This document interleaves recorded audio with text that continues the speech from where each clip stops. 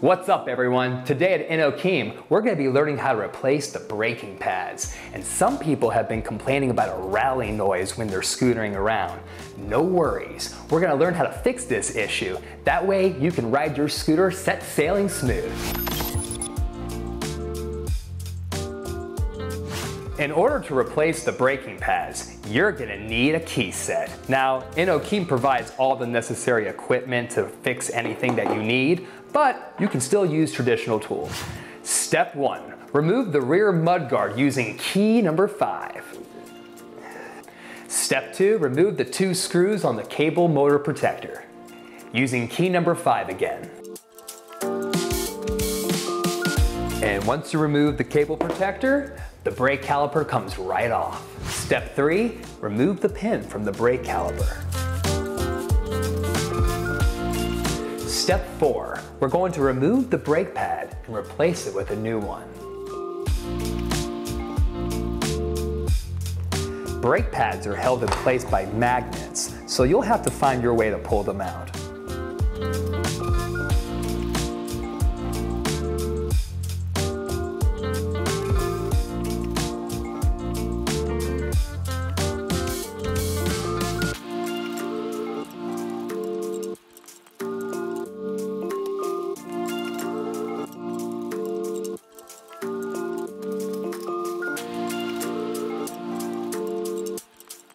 Step 5, put the motor cable protector back on.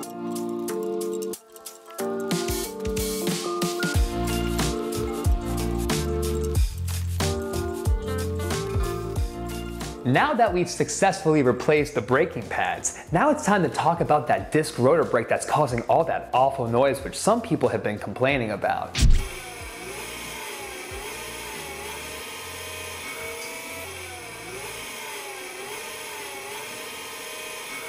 People don't realize this, but this annoying noise is just the disc brake smashing against the disc rotor.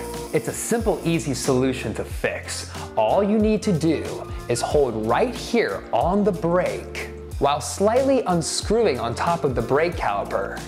And then you're going to brake and center the disc with the brake caliper. It may take a couple times, but don't worry, it's a simple process.